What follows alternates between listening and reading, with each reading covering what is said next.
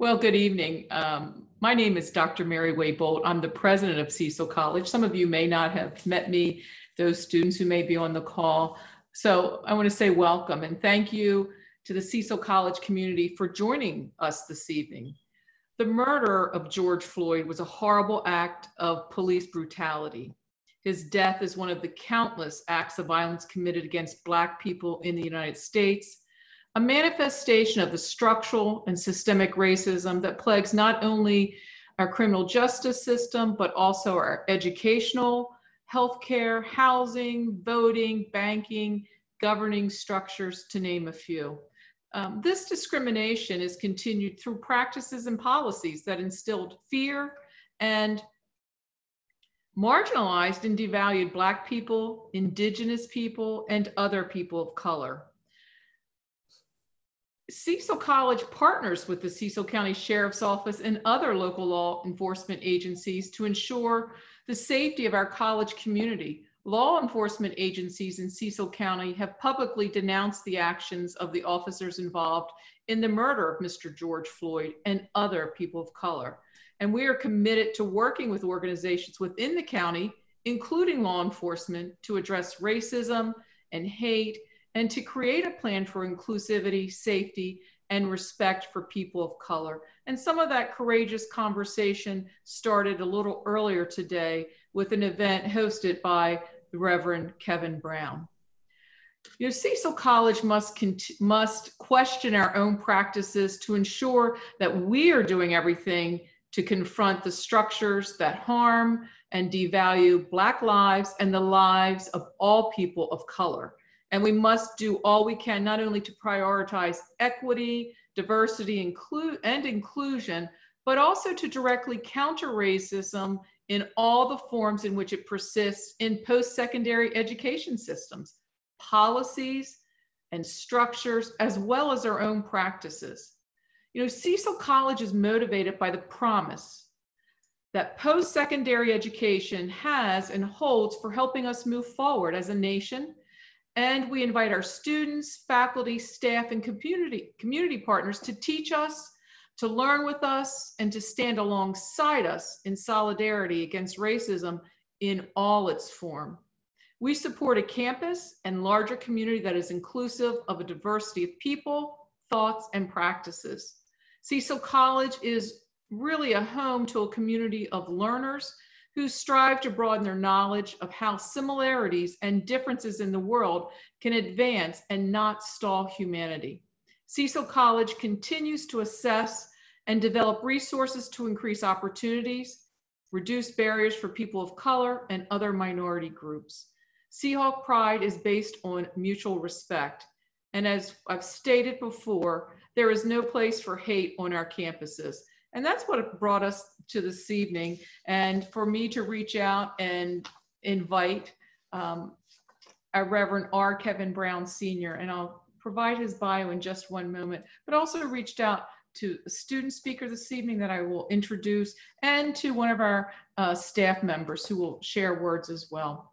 It's my pleasure to introduce Reverend R. Kevin Brown Sr., who graduated from Carver Vocational Technical School in Baltimore, Maryland in 1979. I put that year in because that was in his bio. He continued his pursuit of education by attending Coppin State University, where he graduated with honors and received his Bachelor's of Science degree. Reverend Brown continued his educational quest and matriculated at Wesley Theological Seminary in Washington, D.C., and later transferred to Virginia Union School of Theology, where he received his Master's of Divinity degree. Reverend Brown was ordained iterant deacon in 1998, iterant elder in 2004. And from 2004 to 2011, Reverend Brown served as pastor of Mount Olive African American Episcopal Church in Salisbury, Maryland. In 2012, Reverend Brown was reassigned to Bethel African American Episcopal Church in Port Deposit, Maryland, where he served for 2 years. On Wednesday, July 17th in 2013, at the Second Episcopal District Planning Meeting, Reverend Brown was reassigned and appointed as pastor of Wright's African Methodist Episcopal Church in Elkton, Maryland. Reverend Brown is a retired member of the Baltimore City Police Department, where he served for over 22 years in various units, such as the Narcotics Unit, the Arson Unit, Burglary Unit, Violent Crimes Task Force, Special Tactical Operations Patrol, and the Regional Warrant Apprehension Task Force. He has received numerous commendations from federal, state, and local law enforcement agencies for commitment and courage in the performance of duty. Reverend Brown is always trying to help others. It is not unusual finding him sharing words of care, compassion, and comfort to those in need and giving a helping hand whenever and wherever the Spirit of God leads him to do so. Thank you for leading this event with Cecil College this evening. Please help me welcome Reverend Kevin Brown. Thank you so much, Dr. Bolt. First, let me give honor to my Lord and Savior, because without him, I am nothing. Secondly, let me just thank Dr. Murray Bolt, who I admire and esteem very much. She's very influential in the community and has greatly impacted my life. If there's anyone that I listen to and want to listen to, it is that of Dr. Bolt. And so I thank you again from the bottom of my heart for trusting me to speak into the ears of your students, and to Cecil Seahawks who are listening and a part of this great discussion and conversation. I also greet you and applaud the work that you continue to do. And so let me just share with you this evening a few thoughts. If I was preaching, I would title this message, You Were Born to Make the World a Better Place. And to all of the students who are listening to me, repeat this after me. I was born to make the world a better place. 60 years ago, 4 African-American freshmen who attended North Carolina Agricultural and Technical University discovered that they were born to make the world a better place. These young students, just like you, were trying to be the best students they could be and make their families proud. But their college experience was interrupted by events beyond their control, just like yours. We may have a plan laid out for running our best race, and we may have set goals and dreams. But one truth makes itself abundantly and sometimes painfully clear, and that is life does not always cooperate with our plans. So sometimes when life gives you lemons, just make lemonade. Racial profiling and segregation diverted these 4 fresmen's focuses from campus life, and COVID-19 and social distancing has shifted your focus.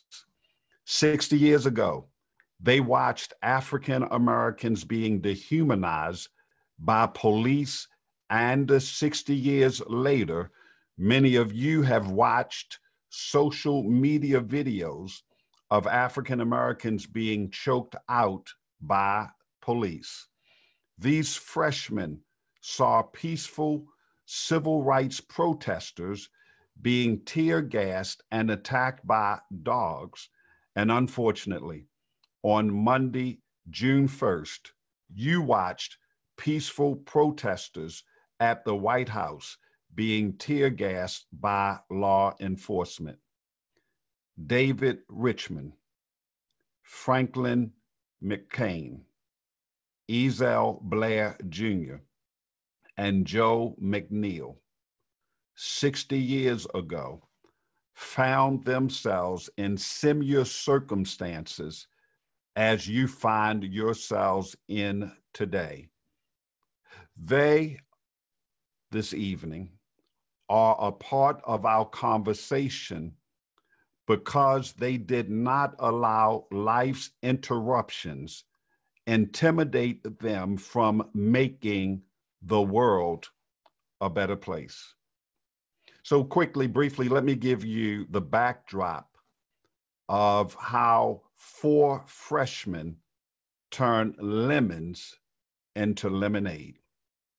On February 1st, 1960, at 4:30 p.m., David, Richard, Franklin, and Ezel, these college freshmen, walked into the F.W. Woolworth Company in Greensboro, North Carolina, and made small purchases in the desegregated part of the store. Later, they sat down at a lunch counter and asked for cups of coffee.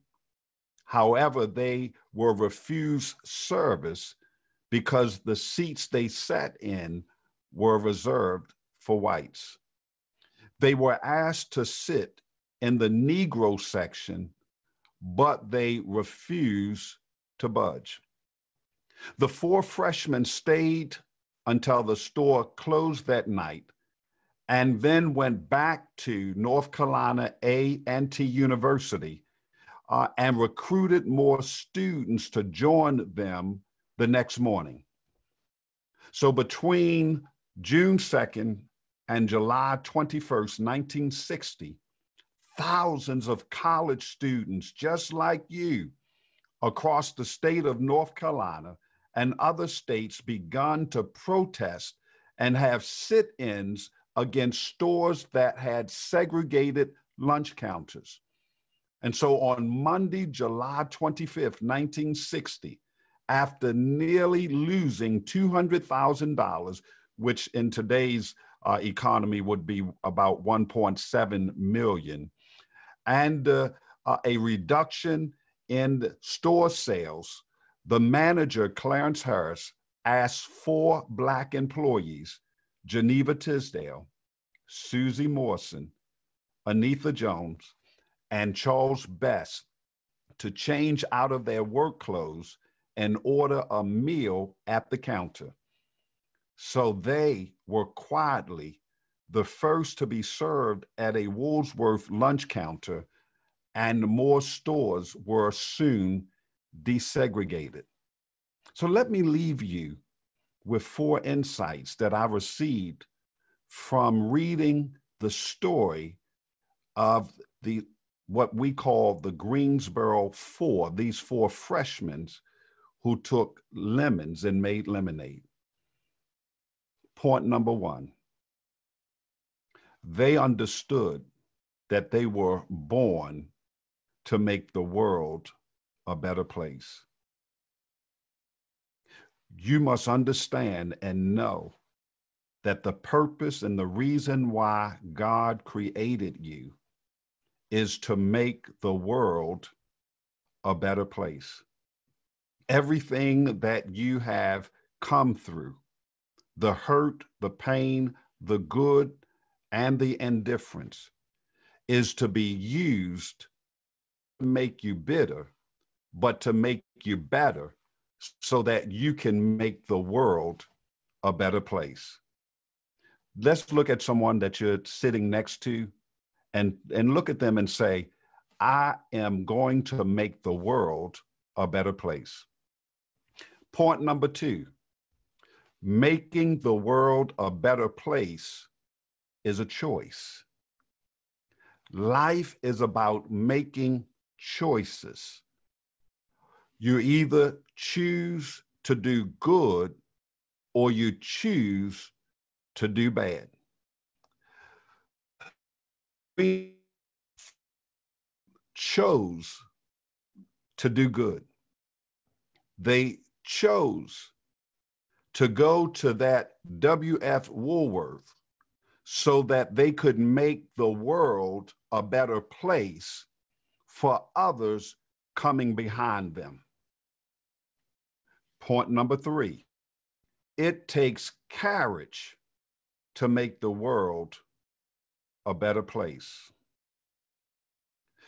We must stand up for our rights and the rights of others. And it takes a whole lot of courage. That is why the Greensboro Four, when they left W.F. Woolworth, they went back to their college campus and talked to other students who had the same kind of courage they had. And they went back to the store the next day and protested against segregated counters. It's going to take courage to change the world and make the world a better place. And I believe that for all those who are listening and seeing me, I believe that you have what it takes to make the world a better place. Finally,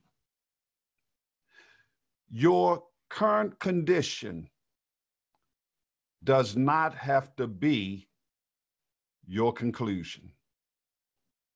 Where you are today will not determine and does not have to determine where you will be tomorrow. And so let me leave you with this. You were born to make the world a better place. And so, Cecil Seahawks, we are counting on you to move the needle so that this world will be a place of equality and justice and inclusion and civility for all. We are counting on you to help us make this world a better place. Thank you. Reverend Brown, thank you for, as always, your inspiring words. Whenever I hear you speak, you are certainly someone that we listen to in our community, certainly looks to you for your leadership and your guidance, so thank you. But as we continue our program, I just wanted to remind our audience that this is being recorded and will be posted on the college's YouTube channel. Reverend Brown, I don't know if you wanted to introduce the song Freedom. Yes, ma'am. There's a song that our Minister of Music at Rights picked and chose for this occasion, and it is Freedom, written by Eddie James.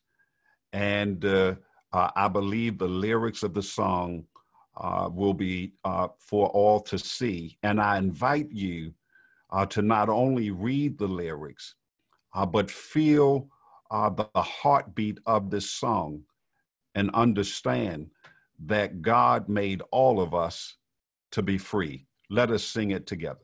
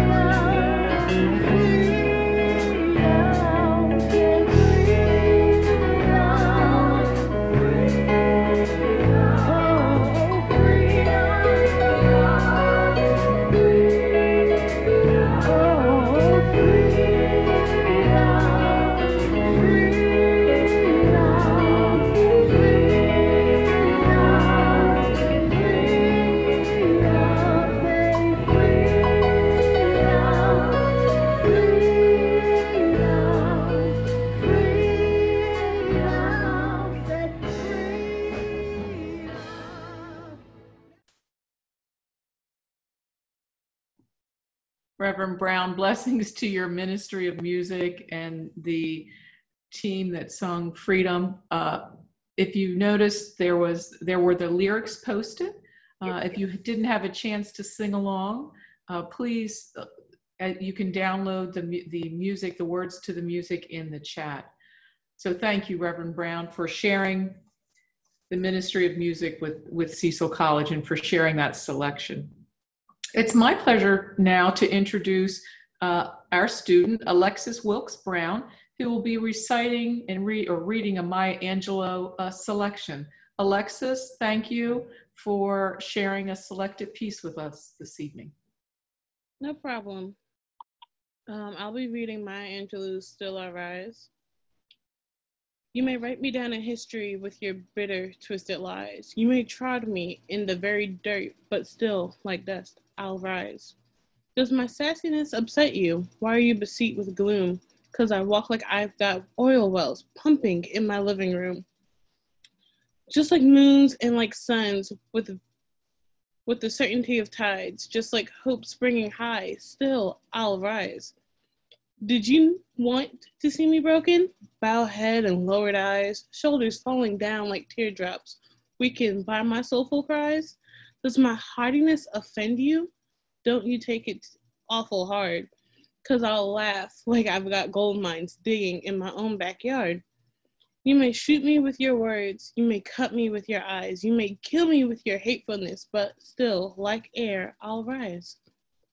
Does my sexiness upset you? Does it come as a surprise that I dance like I've got diamonds at the meeting of my thighs?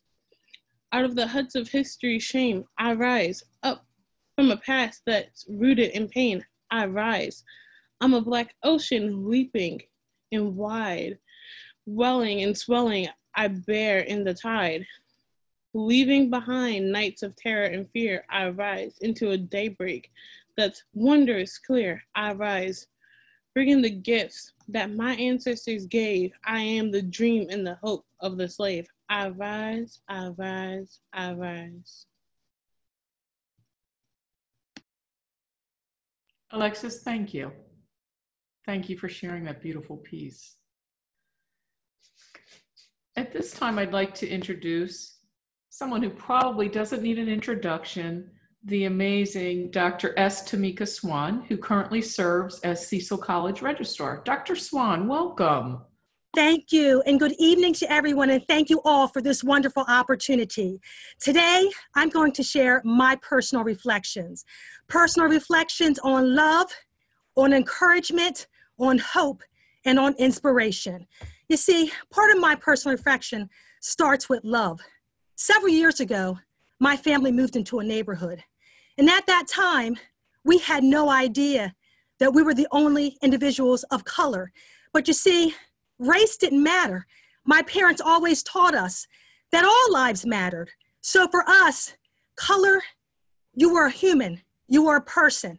At that particular time, there was an individual, a childhood memory I'll never forget, who did not care for those of color. This individual was not a person of color, was not African American, but that's okay.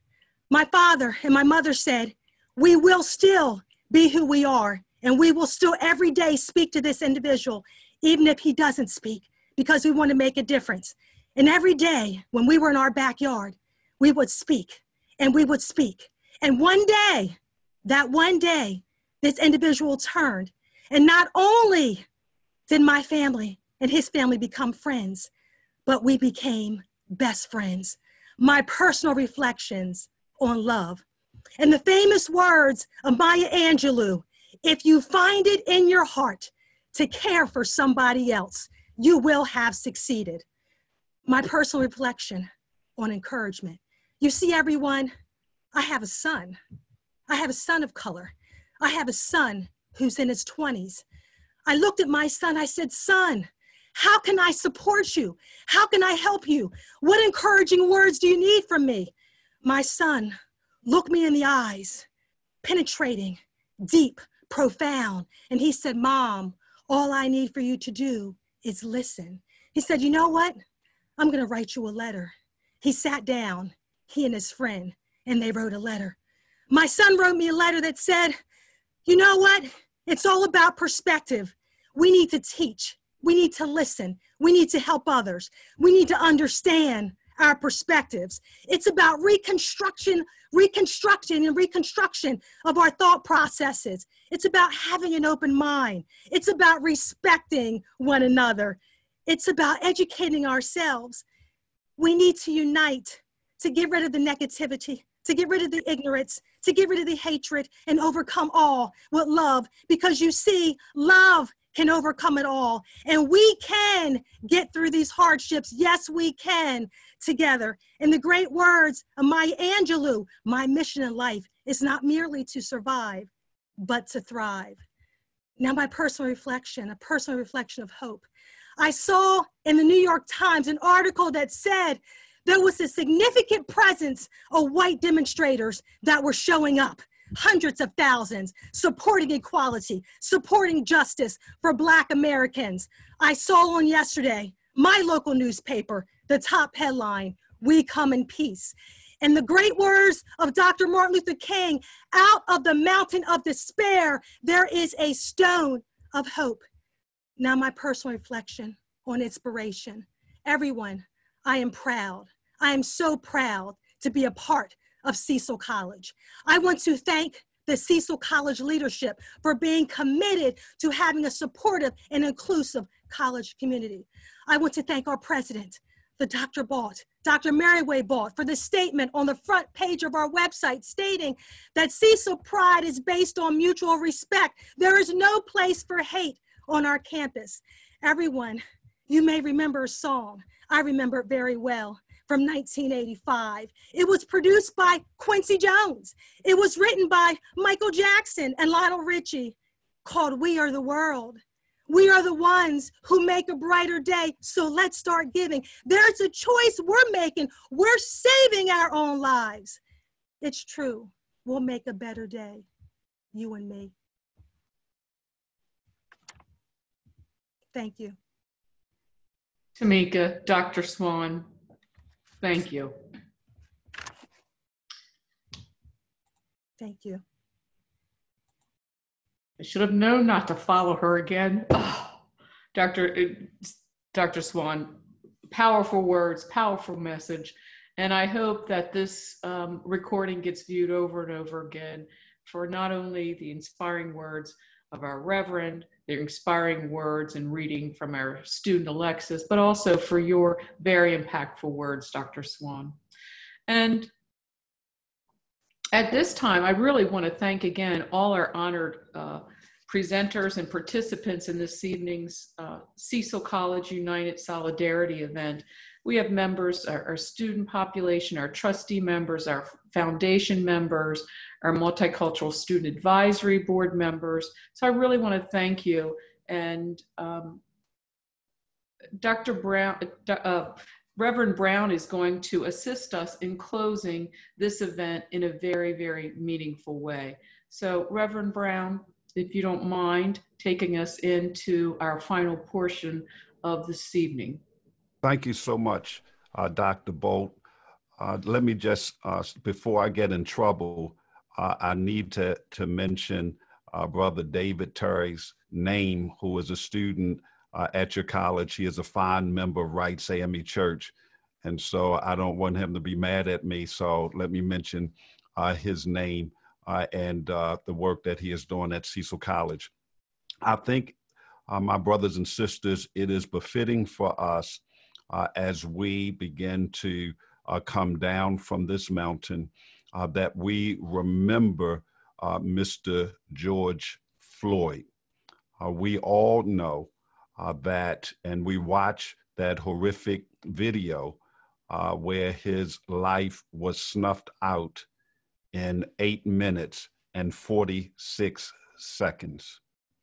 And so before we have 8 minutes and 46 seconds of silence, as the pastor this evening, let me pray a prayer over the student body, Dr. Bolt, and all of the faculty at Cecil College. God, we thank you, God, for allowing us to come together, God, and to talk about those things in society, God, that are trying to pit us against each other.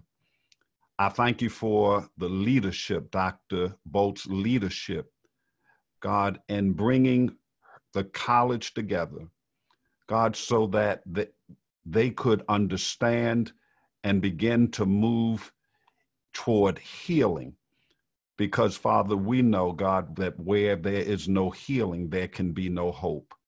We pray a blessing over the campus and over every student and over every parent and all of the faculty, God, that in the days to come, God, that they would work together, that they would reason together, God, that they would understand, God, that they have been called to make the world a better place.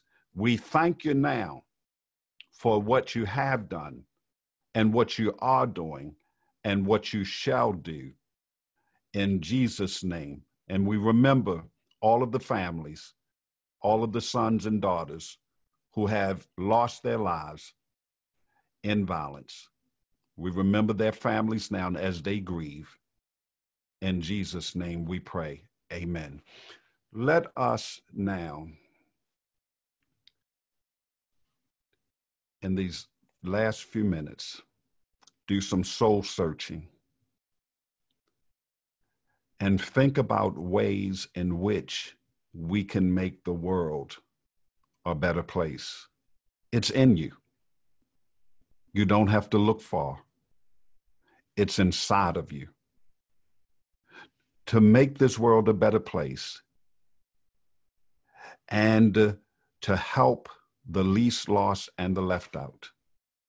It's in you. And so for the next 8 minutes and 46 seconds,